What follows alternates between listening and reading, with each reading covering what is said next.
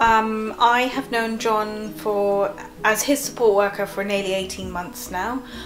One of the main things I do with John is I take him shopping, which sounds like a small task, but it's actually really significant.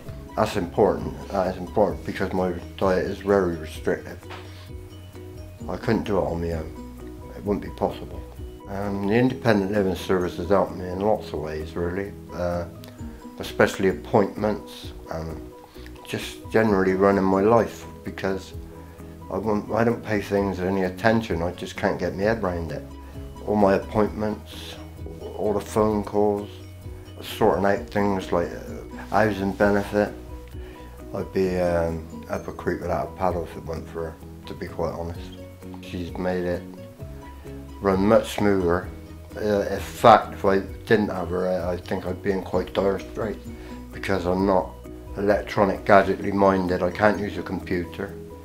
I find it very hard to speak to people, strangers. She's made my life much easier, definitely. I'm very thankful for all the help I get. I am, genuinely. You'd make a good newsreader. Oh, would I? Thank you.